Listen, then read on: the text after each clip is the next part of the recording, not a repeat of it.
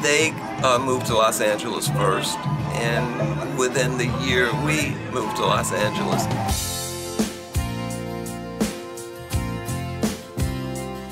And it's a long day living in Reseda. I'm back in Reseda, and it's where I was raised. Freeway running through the yard. I went to Cleveland High School, which is 6 blocks away. Pamela Des Barres with the flower crown in her hair. I mean, I have such good memories here, right? Everyone wanted to be in California. These young people coming from all over the country. The California frequency because of the weather, because of the ocean. The GTOs were treated like royalty.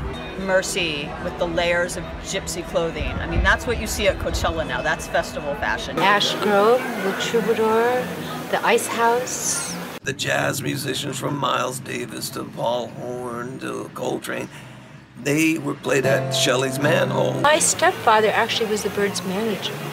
And we had the Dillards and the Greenbrier Boys and all these different folk acts living in our house. Stephen Stills and Iron Butterfly and the Doors and Buffalo Springfield. Dallas Taylor from Crosby, Stills, Nash & Young, Dennis Wilson. Billy Preston and I went to high school together. And Vito was like the main scene, the old man that danced with everybody. I don't want to say they were cruising for young girls, but Frank Zappa lived next door. Guys in the Turtles lived across the street.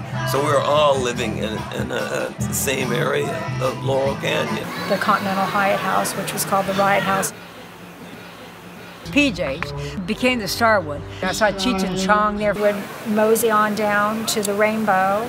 We were getting hundreds and hundreds and hundreds of people coming down there. And that was the real popular one, Rodney's English Discotheque. We're talking Madame Wong's Chinatown, Madame Wong's West, Blackie's on La Brea, Blackie's West on Main Street, Music Machine, Club 88, Bomp Records. Greg Shaw had a great deal to do with it. A fanzine called Backdoor Man. There's another fanzine, Flipside.